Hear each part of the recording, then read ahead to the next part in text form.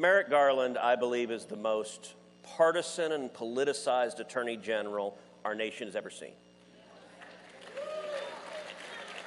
And what is happening at the Department of Justice is heartbreaking, because it is turned into the political weapon for the Democrats to attack their enemies and protect their friends. And it is astonishing. Look, Garland, he spent all day before the Judiciary Committee in testimony. He will not answer a straight question at all.